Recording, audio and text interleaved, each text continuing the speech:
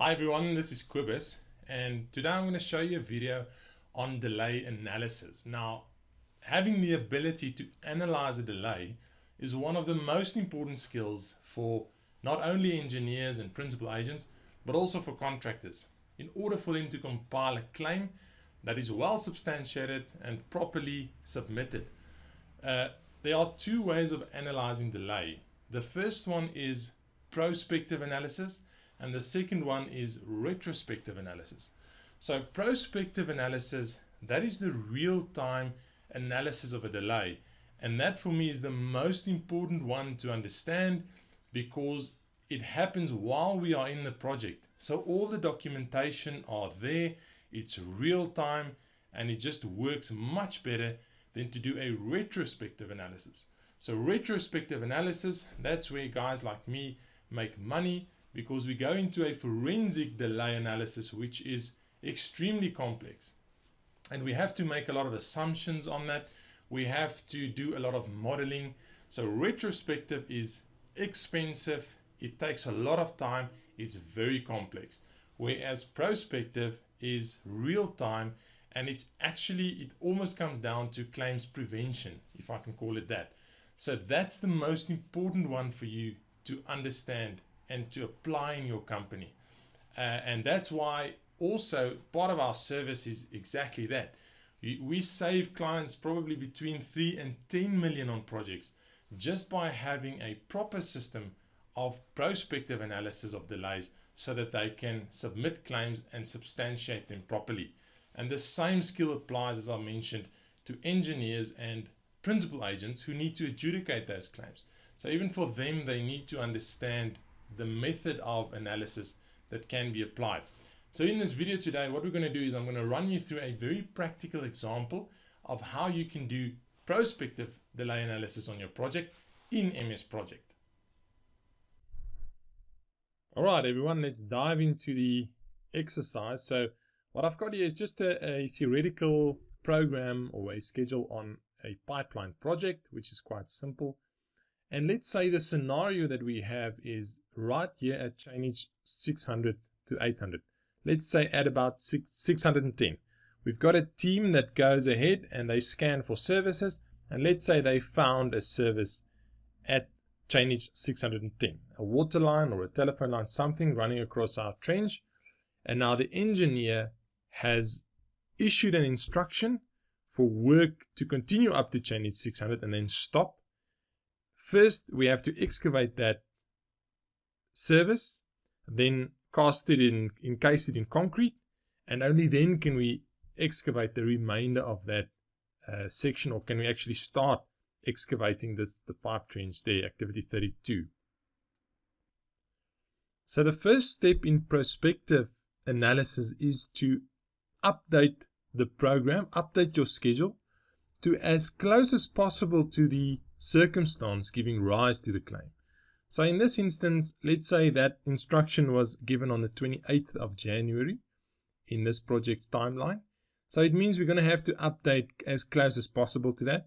And let's assume this project is updated every month. So the first month is now passed, and we're going to update it at 31 January 2019, which is the date of this project.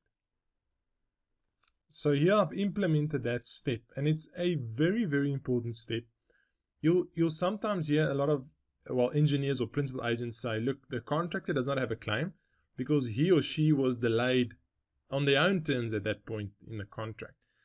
And it's very important, that's why we do this step, is to show the principal agent or the engineer that this was the delay or the status of the job at the time of the circumstance. So we are not, as a contractor, you cannot run away from those delays. But as a principal agent or engineer, you have to accept that just because the contractor was delayed, it doesn't take away his or her entitlement to claim. So we have to calculate the delay at the time. We have to, put a value to that. We can't just say, well, you were delayed in any case. We have to say, this is the amount of delay, because there might be now a follow-on delay due to the instruction that's been issued. So that's why this first step is very important. And you'll see if I do that and I open up my total slack column here, we build in a bit of a method just to get to a minus. So I can see I am 4 days behind now if I'm the contractor here. And let's assume for the sake of the exercise, that's my own fault. So that 4 days, can you see it won't go away when I start analyzing my delay on the instruction now. I will have to take, responsibility for the 4 days. And it's already established that at this point in the contract, I was 4 days behind schedule. So we don't throw that away. We have to bring that into our analysis. So that's step 1. Do a proper update. Step 2, let's now insert the tasks that pertains to the delay that we have suffered into our network, into the chain of activities. And that's something, if you look at the red line over here, that's my status date, the 31st of Jan. And everything's updated up to there. And obviously we cannot start now with this excavation before we execute this instruction. All right, so what I'll do here, and there's obviously a few methods that you can apply. I'm going to show you what I do. You are more than welcome to use a different, place your activities on different planes, or put it right at the end, wherever you like. So what I'll do is I'll put in a new summary task over here, and I'll call this, let's say, instruction 001 delay impact. And then I'll put in another summary, or I'll just put in a few tasks here quickly. And then let's do another summary there that I'm just going to move back, which will simply be the remainder of pipe section. So as I said, guys, you can definitely do it differently from me. This is just the way that I like to structure it. All right, something like that. So in other words, below the summary of this section, I will now include an instruction, and I'll have the remainder of my work set there. You can also have this on a separate level right at the bottom of your schedule if you want. No problem with that. Right, so now I'll simply insert as much information as possible about this whole instruction. So the first thing I'll do is I'll put in the instruction date. Let's say instruction issued on 28.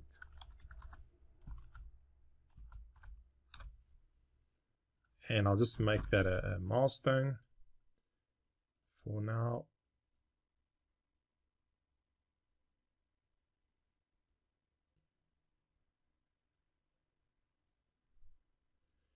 All right, and then I'll say something like order for concrete placed on a particular date. Let's say it just happened on the same day. And then let's do something like a lead time allowance on concrete delivery. And let's say that's going to be 5 days. And again, guys, these things must all be substantiated by documentation. So I'll typically have a letter here from the concrete supplier with the order placement date, showing the lead time, showing that we are trying our best to mitigate the impact of the delay. So you can't sit back and just allow the delay to take place. You have to act, and everything needs to be reasonable. Next up, I'll put in something like excavate full service. And let's say this is going to take 2 days. We have to excavate by hand, and this can start kind of immediately. If you can't start that immediately, if you have to wait for labor or whatever to get there, I will insert that as a task as well. So I'll say mobilization of labor. I can only have people there on date X. In this instance, let's say we could do it immediately, so I could start on that the same day to start excavating that service, and then I need to cast the concrete, or let's say encase the service in concrete. And let's say that'll take 1 day. And then lastly, let's just backfill and compact 1 day as well. And now let's link. So once we need to excavate before we can encase, we need to concrete delivery there, and then we need to backfill and compact. Right, and you can put in, again, if you need to test that, if you need some sign off, put everything in, as much information as possible, so that we have a network or a chain of events or taking place that accurately describes the delay that took place. So that's step 2 for us, finished. Step 3 is now to link this sequence of events into the successor network. So, and there we have to ask the question, what 1 or 2 or 3 activities cannot start until we finished this work, until we finished backfilling? And the answer is it's this excavation for pipe. Right. So let's assume again, I don't want to overcomplicate the example. Let's say we cannot start with the excavation before we've backfilled. Right, we have to finish everything and the engineer needs to sign it off before we can continue. That was the instruction. So then I'll link those 2 activities with each other. And immediately that now becomes the new impact of my delay. And there you can see I've got 8 days of delay now. And the impact of this instruction in isolation now becomes quite simple. Obviously, I can't claim the full 8 days. You agree? Because I myself was delayed by 4 days due to my own production problems prior to this instruction. And that's why can you see that first step is so important. So in this instance, this instruction has caused an additional 4 days of delay. And a little trick that I did, that I didn't show you now, but it's good practice, was after the update, I set a new baseline, let's call it an additional baseline, so that I can track this delay against the previous update. So I've got 2 baselines here. So baseline 1, you'll see if I open that up, it shows me where everything should have been. And the movement off of that, if I look at my baseline, initial baseline, you can see there, it was actually a way back. So that was the first delay that was my own. And then the second delay of the baseline is now caused by the instruction. So the 4th step, guys, will simply be to isolate this. And for me, the way I would do it is I'll simply add in, insert a text column. Let's use text 2, and then I will simply refer to this as the impact instruction 001 or whatever you like, and this will be to isolate that.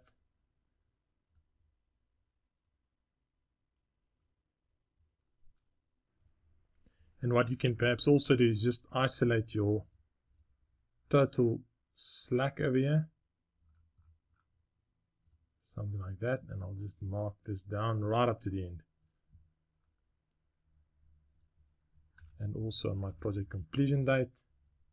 And this becomes an easy filter for me to just show the impact of this instruction, that the fact that it impacted on my critical path through the project and that it moves that completion date. Now the question might be asked, okay, what about your 4 days? So you can either show that in terms of a finished variance. So let me just undo my filter here. So you might open up the finished variance to show that and say right up to the status date, there was a 4-day finished variance in my activities, which means this was my own delays. And then it jumps after the instruction to 8 days, and that's the difference. So we are only claiming 4 days, and the other 4 days are still at the contractor's risk. Or you can just do 2 snapshots. So do a snapshot of status date before the instruction and do a snapshot afterwards to show the difference in impact. The one was minus 4 days, we are now at minus 8 days, and that's why we claim 4 days for this claim.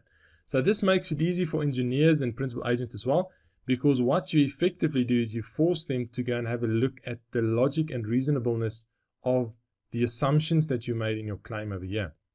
So they can simply check the date and say, yes, that's correct. The instruction was issued. They can see whether you acted reasonably by ordering it, in time. So if you, for instance, order only a month later, then obviously that month they would say, guys, you can't claim for that. It could have only taken you a day or 2. We can reasonably allow you 2 days for that order to be placed. Then the same with lead time, so they can evaluate that and say whether it's reasonable, whether it makes sense. Do you have documentation to prove it? Excavate, is that a reasonable time? Yes or no? Encasing, is that reasonable? And lastly, they can check your link and say, is that reasonable or not? So it almost creates a tick list for the engineer or the architect to check and to say, yes, this is a reasonable claim, or no, I would say this could actually have, you could actually have started the excavation a bit earlier if that is the case. So at least now we can look at facts, and the contractor and the engineer can sit around a table and discuss factual based claims. And now you can also see the advantage of this prospective method. It is in the moment, and we are close enough to this information to get the documents that we need. To do this retrospectively becomes difficult and expensive. Right, I hope you guys learned something. I hope you can apply this in your projects. Please subscribe down below. We've got a lot of videos like this, and it's practical advice that we want to share with our contractor and professional construction professional community. And I'll see you guys in the next video.